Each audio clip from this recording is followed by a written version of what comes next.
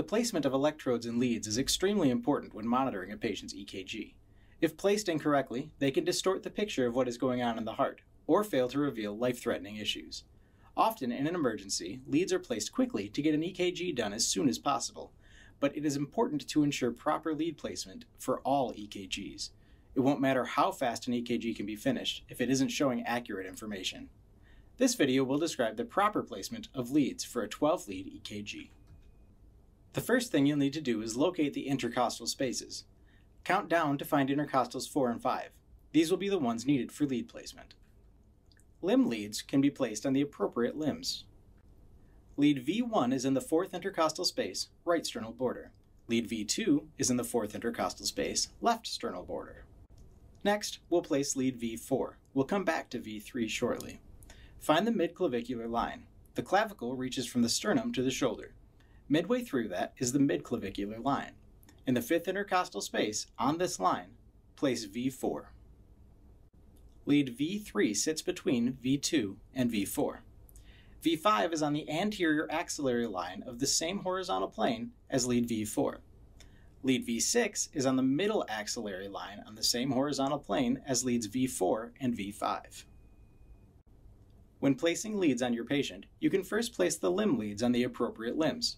For 12-lead placement, you can put them on the upper arms for the arm leads and on the upper thigh for the leg leads. Alternatively, you could place them on the wrists for the arm leads and above the ankles for the leg leads. Next, palpate the sternum and the clavicles. From there, you can feel down the chest to locate the ribs and intercostal spaces. The gap between the clavicle and the first rib is not an intercostal space. The gap between the first and second rib is the first intercostal space, and then the spaces between adjacent ribs are numbered sequentially moving down, 2, 3, 4, 5, etc. In the 4th intercostal space, on the right sternal border, place an electrode for lead V1. On the left sternal border, still in the 4th intercostal space, place the electrode for V2. Now we're going to skip to the V4 electrode. Palpate to find the 5th intercostal space, and you'll need to locate the midclavicular line. So find the left clavicle again. It goes from the sternum to the left shoulder. Locate the middle point of this bone, and imagine a vertical plane down the patient's chest. When you locate the 5th intercostal space on this midclavicular line, place the V4 electrode. Now return to the V3 electrode. It will sit directly between leads V2 and V4. Place that electrode next. Now you'll need to locate the left anterior axillary line. This begins at the front of the armpit. This aligns closely with where the rib cage begins to curve around to the patient's flank. On this line, on the same horizontal plane as lead V4, place the V5 electrode. This will not necessarily fall perfectly into an intercostal space. It is important to keep it on the same horizontal plane, not the same intercostal space as lead V4. Next, locate the mid-axillary line. This is down the middle of the armpit.